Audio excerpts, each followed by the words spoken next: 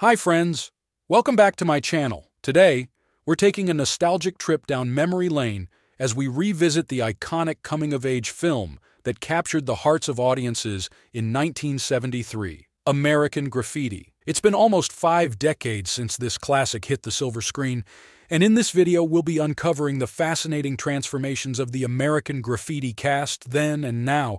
Ron Howard as Steve. Steve is your average kid. He delicately tries to tell his girlfriend Lori that they should date other people when he leaves for college. Steve is trying to find himself, and Lori doesn't think he needs to go 3,000 miles away to do that. This role is Ron Howard's precursor to Richie Cunningham in Happy Days. And if you're a fan of Happy Days or even younger Ron as Opie on The Andy Griffith Show, we have great deep dives for both legendary TV shows for you to check out next. As we all know, Ron became one of the best directors in the biz, leading such greats as Apollo 13 in '95 and Frost Nixon in 2009. The actor is currently developing his 1988 directed film Willow into a Disney Plus series, still starring the great Warwick Davis as Willow with several other projects in the works that he is executive producing. Charles Martin Smith as Terry Fields. Terry the Toad Fields is pretty nerdy and socially awkward. Terry is the one driving Steve's slick ride around town when he spots Debbie walking all alone. After a flirty conversation, Debbie and Terry spend the night cruising until the sun comes up. Charles Martin Smith began acting in 1971 with a role in The Brady Bunch during Season 3. American Graffiti was the first of 2 films in which Smith and Ron Howard appear together. They also star in the western The Spikes Gang, opposite Lee Marvin, in '74. Beginning in 1979, Smith devoted almost 3 years to filming Never Cry Wolf.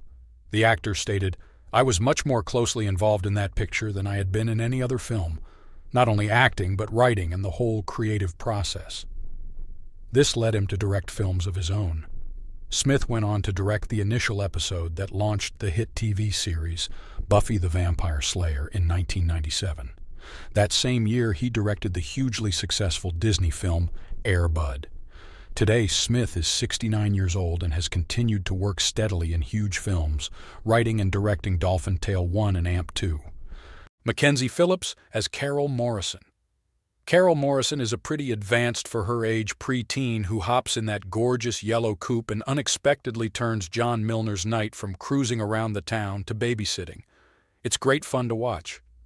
When the group of girls pulls up next to them, the water balloon they chuck at Carol was scripted to hit the car and splash Phillips. However, it smacked her square in the face. The laughing, ad-libbed scene that follows was kept in the final cut by George Lucas. He really directed and edited this film beautifully. Mackenzie Phillips began acting in 1952. Her role in American Graffiti helped gain her attention in the entertainment biz. She later appeared alongside Valerie Bertinelli in the smash hit show One Day at a Time. Fans then caught her on the Disney Channel supernatural series So Weird in 1999. If you recognize her name, that's because Phillips is the daughter of Mamas and the Papa singer, John Phillips. Her life hasn't been easy, though, growing up fully enveloped in the lifestyle of fame. For more on the troublesome relationship between Mackenzie and her father, which would become drug-fueled and even sexual, you'll need to watch our Forgotten Child Stars of the 1970s episode. She has made extraordinary strides in her adult life to become the successful woman she is today. Harrison Ford as Bob Falfa. Bob Falfa is a bold out-of-towner looking to race John in his famous Ford coupe. Harrison was asked to cut his hair for the film, but he refused and offered to wear a hat instead. He was reportedly arrested one night after a bar fight and kicked out of his motel room during filming. Interesting fact. His scenes were cut from the original theatrical release but reinserted for a re-release following the success of Star Wars. Most fans know Ford best as part of the bigger rebellion like Han Solo in George Lucas's far-out sci-fi epic Star Wars. Set designer Roger Christian claims he added the pair of dice hanging in the Millennium Falcon due to American Graffiti. Ford's character had a skull hanging from his rearview mirror while Ron Howard had the fluffy dice.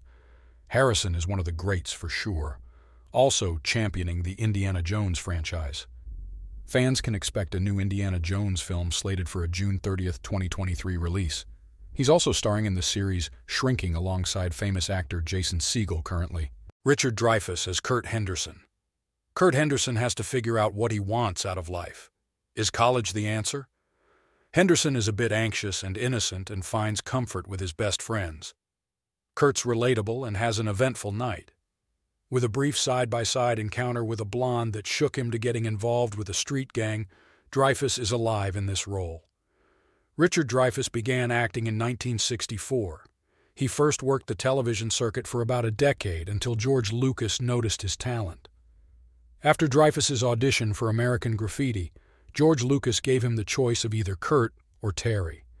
The following year, in 1974, Dreyfuss played the leading role in The Apprenticeship of Duddy Kravitz.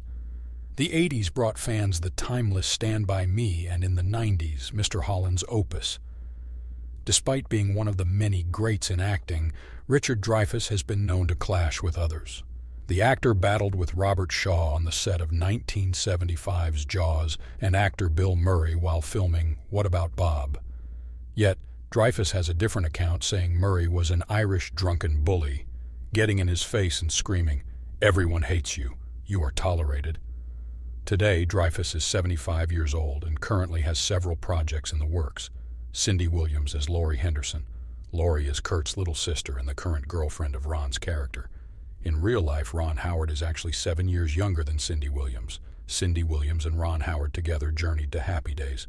Williams guest starred as Shirley Feeney, transforming her character's success into 8 seasons of Laverne and Shirley. She's been quiet in TV and film in recent years, only holding minor roles. However, she had been very much into theater. Cindy Williams made her Broadway debut in 2007's The Drowsy Chaperone, succeeding in a role originated by the late Georgia Engel. Sadly, she died in January 2023 at the age of 75 after a brief illness. Candy Clark as Debbie Dunham. Debbie Dunham was the blonde who hopped alongside Toad for a night they'd both remember fondly. Candy actually received a supporting actress Oscar nom for the role, but lost out to a 10-year-old Tatum O'Neal for Paper Moon. Many will remember Candy starring alongside David Bowie in 1976's The Man Who Fell to Earth. Today she's 75 and still acting. Clark last appeared in an episode of Twin Peaks in 2017 and the film 5 Weddings in 2018. If you enjoyed this exploration into the past and present of the American Graffiti cast, don't forget to give this video a thumbs up, subscribe for more cinematic content, and hit the notification bell to stay updated on our future adventures in film history. Thank you for joining us on this nostalgic ride.